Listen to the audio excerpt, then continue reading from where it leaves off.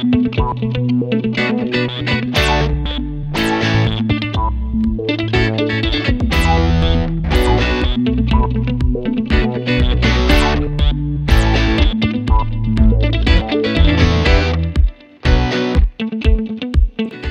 back to another episode of Plant-Based Dads. I'm Joey. Here are a mostly whole food, plant-based cooking channel. We do some product reviews. Sometimes there's some DIY stuff because I like to do things myself. And occasionally we have some episodes with Tim. If you like what you hear so far, please hit that like button. Show us some love. And please think about subscribing and becoming part of the Plant-Based Dads family. If you've been watching me lately, you know that I'm doing the starch solution. The starch solution is a way of eating high carb, low fat, all whole foods, and you get your health back and you lose weight. I absolutely love it. I'm now down 35 pounds. I'm lower than I've ever weighed as, in the last 10 years. It's so exciting and so frustrating at the same time because, it's amazing that I'm lower than I've weighed in 10 years, but it's also frustrating that I've spent 10 years trying to get to this point and lost that much of my life dealing with this crazy stuff. The starch solution has really allowed me to get all that back, so I'm absolutely enjoying it. If you're on the starch solution and you're looking for a place to go where you can get support by like-minded people who are sharing photos, people who are doing challenges together, then that's our Facebook group, Plant-Based Dads, Starch Solution Enthusiasts. It's a group of about 6,000, 7,000 people now.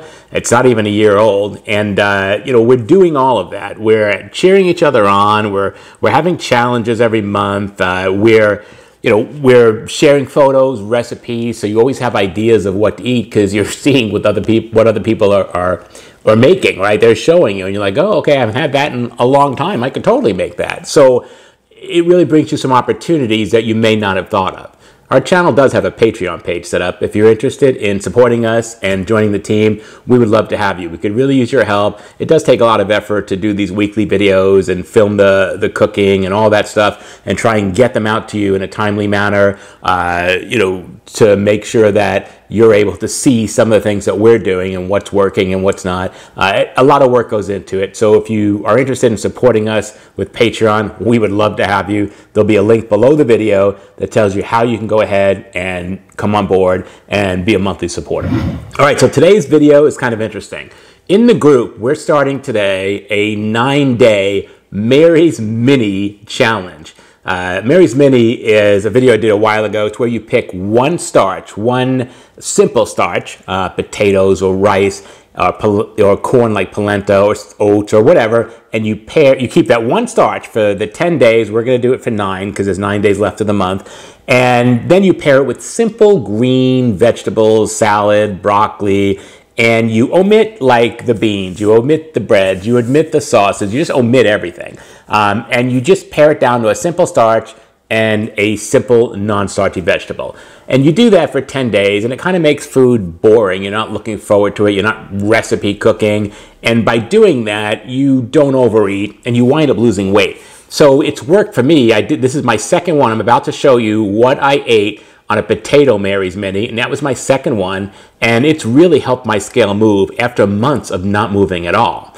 It's really taught me to make food a lot more simpler most days of the week. So in this episode, I'm going to show you a week of potatoes for the Mary's Mini. You can use this on starch solution. You can use it for whatever you want. But this is what I did for my Mary's Mini week of potatoes. It was like a 7-day Mary's Mini we did last month. First, I started off with breakfast. The very first day, I made breakfast for that one day. As you'll see after this, I made it for the week. But here, I'm just having some hash browns, some Brussels sprouts that I threw in the air fryer, and a little bit of ketchup. The hash browns right here are just the Sprouts hash browns. It's this bag right here. And all they have in it, the only ingredient is potatoes. So there's nothing in that bag but shredded potatoes. And you can shred your own potatoes too. And the same thing with Brussels sprouts. That's just refrigerated fresh Brussels sprouts from Costco that I got. I got a whole bag of them. And I wound up, making some for that meal and some for the other meal. I just threw them in the air fryer and let them char because I like them charred, and threw them on a plate. So my first breakfast for the first day was simple hash browns cooked in the skillet and some Brussels sprouts. For day 2, I realized that I wanted hash browns again. because it's a good breakfast food, but I wanted to make enough for a few days. And I also wanted more than just the potatoes in it. So you can see right here, I'm using the same hash browns, but I'm also using a bag of frozen bell peppers and onions from Trader Joe's. So I'm just opening these bags and, tossing them together and cooking them. So right here, I'm laying out the hash browns. I opened the bag and threw it out there. And then I'm laying out the peppers and the onions. They're frozen, right? I let them thaw for a while, and then I just want to squeeze the water out of them.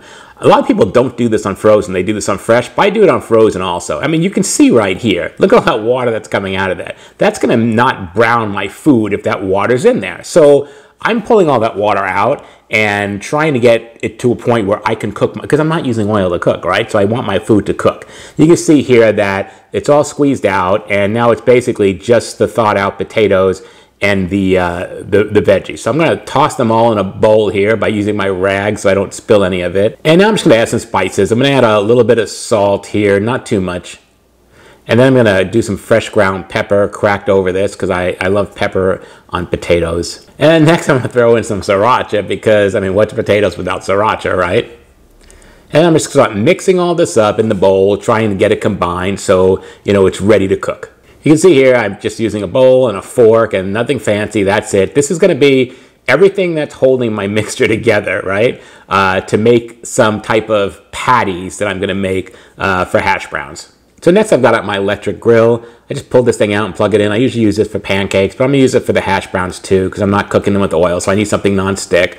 And I plugged it in and let it get hot. And when it was hot, I just dribbled in a little bit of water on it. You can see here the water is hitting the grill and just kind of, splattering here. The grill's hot and ready to go. My first attempt at this, I just laid these hash browns out, right? I wasn't trying to make patties or anything. I thought I'm just going to cook all these hash browns and throw them in a bowl. So that was one option I did here.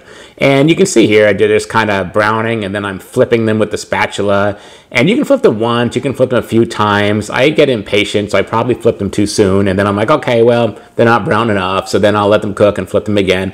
And that's kind of what I'm doing here. And I'm just kind of flipping them until I get the brownness I want. I would leave them on for a few minutes so the one side gets charred before I flip them if I had to do it again next time. But I'm always so impatient, I just can't wait. So here I am, just like still flipping them around as I cook them. You can see they're looking really good. They're just browned hash browns and peppers. They're not sticking. The grill's doing the job. This came out really, really nice. Now I'm just kind of scooping them up and throwing in the bowl, and I planned to just doing a whole bowl of these, right, where I would just have them all scooped up, and that's kind of what I did with most of it. Then after that, I decided, well, what if I just make them in ready-to-serve patties, right? This is a lot harder because there's nothing holding these together, right? There's no egg, there's no oil, there's nothing in it to keep them together, but I still wanted to try it anyway. So here I am, I've got them all nicely, laid out on my grill. There's 6 nice little patties right here, and I'm using my spatula to kind of just push them down and get the surface of them to cook. And then I start flipping them, and they're turning out okay as I flip them. I mean, they're not beautiful because some of them are falling apart, but I mean, you can kind of see they're actually 6 little patties as I flip them, and they are browning nicely. So this is definitely an option if this is what you want to do. I mean, really, in the end, when I went to eat these every day, I spooned them out because, the patties didn't really work for me. They weren't like a serving size. I ate like 3 of them, right? So, but if you're one of those people who actually, that's who I am, where it likes everything in uniform size, this should work for you too. You can see here, I'm just scraping them off the grill, and they're not sticking. I'm not using oil on this, right? I just used the water, and that was it. And I mean, there's a little bit of kind of work to make sure you get it all off. I probably could have used better tools on this. And here I start getting smarter about it and grabbing a second spatula, right? So I have, some force on the other side of the spatula. You can see I've got a nice little plate set up with 4 of them, just for like an Instagram photo with some ketchup in it. This made an amazing meal, and this lasted me a few days. This is what I ate for breakfast like 3 or 4 days that week. I really enjoy this, and I think you will too if you give it a try. The other great thing about just making a bowl of them without being in patty shape is that you can package this to go if you're going to take it with you to work. I've got a nice little glass container here that I use. I'll put a link to that below the video so you can buy the same one. And when I show you the cover on how this works, you'll really like it. I just fill one side of it up. You can fill both sides of it up. It's kind of meant to have one, like a little starch and a veggie. Since you've got both in here, you can do that. And I'm just taking I pretend I don't eat ketchup, but I'm pretending to use ketchup because Tim eats the ketchup, not me. And I'm showing you that that little plastic cover has a little rubber seal on it. So if you throw your ketchup on the one side and you push that down, that rubber seal stops the ketchup from spilling into the other side. If, like me, you're one of those people who doesn't like your foods crossing back and forth. It's a great little device, and it really does the job as far as, you know, making your food ready to go. For the rest of the week, after I ran out of that, I made the hash brown and broccoli bake. Now, this does have a cheese sauce. I'm using my cauliflower cheese sauce in this. There's a recipe video for that right here. And there's also a video for the hash brown bake right here also. This hash brown bake I made with the cauliflower cheese sauce, but when I did the cauliflower cheese sauce, I left out the tahini and I left out the milk. So it was just kind of water and the spices and the cauliflower, and I did leave the oats in. I realize oats is a second starch on Mary's Mini, but I feel like it's fine because the idea of not switching the starches on Mary's Mini is so you don't get excited about eating a new starch and you overeat. With this sauce, we're not going to be overeating. It's just, you know, the sauce is just to accent the potato. So, you know, in that way, I guess it violates Mary's Mini because I'm using oats in it, but at the same time, oats is allowed on Mary's Mini. So as far as I'm concerned, it's okay as an accent. And it really made this dish work, right, for the potatoes and the broccoli. Otherwise, you're just eating some potatoes and some broccoli with nothing on it. The sauce kind of ties it all together. So that really incorporated breakfast for me. Those three things got me through the week, and you know, I could have come up with other ideas, but that was really all I needed to get through. That broccoli bake made like 4 breakfasts for me and 4 for Tim. So there was a lot of it. The same thing with the hash brown. There was a lot of hash browns, right? So that gave me everything I needed to get through at least 7 days. I probably could have went 9 or 10 days with those items. So a full week of potatoes for breakfast. Now let me tell you about lunches and dinners. These are the meals I made for lunches and dinners, and I interchanged them back and forth. One of my favorite lunches was the mayonnaise-less potato salad. I did a video for that right here. This salad is loosely based off a German potato salad where you have, you know, vinegar dressing instead of the mayonnaise. So obviously I couldn't use mayonnaise. So that dressing in that salad recipe is amazing, and it's just vinegar based. You can see right here, this is an amazing salad. It's chunky, the potatoes look fantastic. It's got like scallions in it. It's got all sorts of stuff in it, and it is absolutely delicious. So this was the first thing I made for lunches for the week. After that, I took some potatoes and cooked them in the air fryer. You can see right here, and I'm going to tell you why. I had my air fryer potatoes cut up into chunks, and I just threw them in the bag. You see the bag behind it, and I've got potatoes for the week now. Not for hash browns or for dinners, but just for things I might need potatoes for to just kind of throw together. Sometimes I just need potatoes during the week because I get a whim. I'm like, oh, I'm going to make something, and I just need some sliced potatoes, and I don't want to go through the whole process of cooking them, right? So right here is one of the things I'm talking about. I took this bag of stir-fried vegetables from Kroger, we call it fries here, and I threw it in the frying pan and started heating it up. And then I've got my potatoes, I threw them in there, right? And I've got some soy sauce, I threw that in there. I'm actually using tamari here. And I used water to cook these. I didn't use oil. And I'm having myself a little potato vegetable stir fry. I mean, check that out. It looks absolutely amazing, right? That was a full meal. It was a Mary's Mini compatible meal, and it was absolutely delicious. I mean, you can see here, guys, that plate of food looks amazing. I dug into that. It was delish. Another lunch that I really enjoyed having, I'm going to show you later on that I had mashed potatoes for dinner. My leftover potatoes got turned into these beautiful crusted mashed potato balls that I cooked in the air fryer. Personally, I love them just the way they were. Tim says they were overcooked, so you might want to cook them a lot less time in the air fryer. There's no video for this. I haven't made a video for this yet. I probably will at some point, but I'll put a recipe below in the video description so you can make these too. What I did here was I just took a bowl and threw some seasonings in. You can see the bowl here with all the seasonings. I started with this no salt seasoning from Costco, just a saltless seasoning, and then some nutritional yeast, right?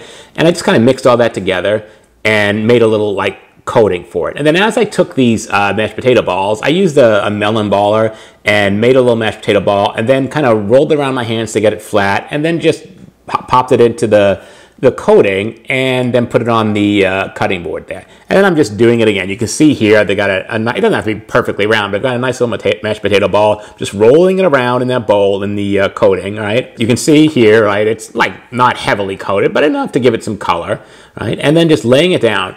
Here they're all ready to go in the air fryer, so you know, I'm ready to cook these, and you can see here I'm serving it with a salad too, because I wanted to have some greens, right? That wasn't my whole meal. And I've got some onions cooking for the salad, because I'm going to have some sauteed onions on the salad, right? I mean, go big or go home, right? And in the end, I just served these crusted potato balls with some marinara. It's my marinara sauce. I have a recipe link for that right here. You can check that out. And here you can see inside one of the mashed potato balls. They're soft on the inside, even though they're crusty on the outside. Again, Tim says they were overcooked. I thought they were perfect, so you guys can decide. All right, next I have a new version of my oven brown steak fries. I cook russet potatoes in the Instapot, right? I don't really like potatoes in the Instapot if I'm going to eat them right out of there, because I feel like they don't really caramelize or get cooked well. I mean, they get cooked through, but they don't have that kind of, oven taste, right? So I normally don't eat potatoes out of the Instapot, but if I'm going to make fries out of them, I cook them in the Instapot first, right? So they're fully cooked. And then you have to let them cool, because you can't cut hot potatoes. They'll just fall apart. So cook your potatoes in the Instapot and then let them cool. And the next day or whenever, you take them out, and you can see here that I've started just cutting them into little steak fry shapes, right? You can see there's still a potato there I haven't cut, and the other ones have kind of all been cut already. So, that's what they should look like. I'm using this spice right here. I'm going to put a link to it right below in the video description. It's made for roasted vegetables and fries. It is delicious. And then I'm throwing the potatoes in a bowl, and I'm just throwing a bunch of the seasoning in there and mixing it all up with my hands. And that's kind of what it should look like. It was a really simple process. Now I'm laying them out on a pan that has like a grill on it, so the air gets around it. I've got it in the convection oven. I'm going to cook these in the oven on broil for like 5 minutes. Then I'm going to flip them, and then I'm going to cook them 5 minutes again. And that's all that's involved. Since they're already cooked, we're just coloring them. And you can see here, I've got a beautiful plate of oven brown fries. I absolutely love these things, right? And that's the sauce, that's the cheese sauce I was talking about earlier for the breakfast bake. I cut up like probably 6 or 7 potatoes to do this, and I ate them all in one shot. I was kind of embarrassed at the end, because I was like, I just ate like 6 baked potatoes, because that's what they were, right? I mean, they were smaller. And I was like, holy smoke, what's wrong with me, right? And I didn't weigh myself the next day, because I was like, I'm not a glutton for punishment. But I weighed myself 2 days later, and my weight was down. So the whole thing about carbs making you gain weight, like, that is just not true. So this plan works, and this right here is a good example of it. Guys, I love this recipe. I love that seasoning. I loved oven brown fries. It was amazing. You should definitely make these. And then another lunch or dinner that I had was mashed potatoes. And I'll put a recipe below the video in the description. If you make these, you gotta make them without the plant milk. For these, I made them with just the water from when I boiled the potatoes. I saved some of that water and added that as my liquid. Was it as good as having potatoes with plant milk in it? No, it was not, right? I mean, that's the way it is. But it still allowed me to have the potatoes. And then you just throw some salt and pepper or garlic salt on it, whatever. And to me, that's fine, right? Again, there's a link below the video in the video description for the mashed potato recipe. I'll show it in there without the milk. And then the last lunch and dinner that I made was Hasselback potatoes. Hasselback potatoes are potatoes that are, when you cook them, you slice them, right? And you put like a garlic sauce on top, and it seeps in, and then you bake that whole thing, and you kind of get this garlicky taste throughout the potato. I just minced up some garlic and kind of laid it on top and stuffed it in the sides. Be careful, because it can be really garlicky, like too garlicky to eat. So I would go light on the garlic, and I just served it with some broccoli. And, it was fine. I absolutely enjoyed that. I only had that for one meal, and I felt like I wasn't really interested in having that again. Not with the mashed potatoes, right? So that was kind of a one-time thing. So you can see that, none of these recipes were, over the top, or took a lot of work, or involved a lot of planning, right? And that's kind of the whole idea of Mary's Mini, is to have your meals, but not put a lot of production time into it, because the more complicated you make meals, the more you tend to overeat, right? The more variety you have, the more you tend to overeat. So you want simple, and you just want it to be something that's going to fill you up, and not something you're like, I can't wait to have this tomorrow and then that on Thursday. Because when you look forward to food and you look forward to meals, you tend to overeat and overindulge. The good thing about Mary's Mini is we do a challenge at the end of every month like we were saying earlier, in our Facebook group. Today's the 22nd of March. So we're going to be going from today through the end of the month. That's 9 days. And the way this works is the first Monday of every month starts our Starch Solution 21-day challenge. And whenever that ends, in this case, the first Monday of the month was March 1st, that ended yesterday, the 21st of March. So now on the 22nd of March, we have the rest of the month with nothing going on because we don't start our next challenge until April something, right? So we have 9 days at the end of this month. We're just going to do a 9-day Mary Mini. Here's some ideas for you. If you're doing a potato mini, check this out. If you're doing a rice mini, I did a video a while ago about what I eat on Mary's Mini, and that was all rice meals, so that was really good. Check that out. All right, guys, I hope you got some ideas out of this. I hope it brought you some value. I hope you've got, some encouragement now, some inspiration to get out there and make some meals for the Mary Mini, and I hope that you're doing this with us in the Facebook group. Please hit that like button. Show us some love so YouTube will suggest our videos to other people. If you haven't subscribed yet, hit that subscribe button. Become part of the Plant-Based Dads family. You'll get notified every time we have a new video, usually every Monday. If there's a DIY video, that's going to be on Wednesdays. And if there's anything with Tim, like baking with Tim, fermenting with Tim, pickling with Tim, any of that stuff, that'll be on Saturdays. And please, leave a comment. Let me know if you're doing Mary's Mini. Have you heard of Mary's Mini? Are you looking forward to Mary's Mini? Are you in the group and doing Mary's Mini with me? Are you doing the Starch Solution with me? I'm much stronger when I'm doing this with other people. I'm absolutely loving it. I'm down to my lowest weight, so I'm really excited. All right, guys, we'll see you next time. Bye-bye.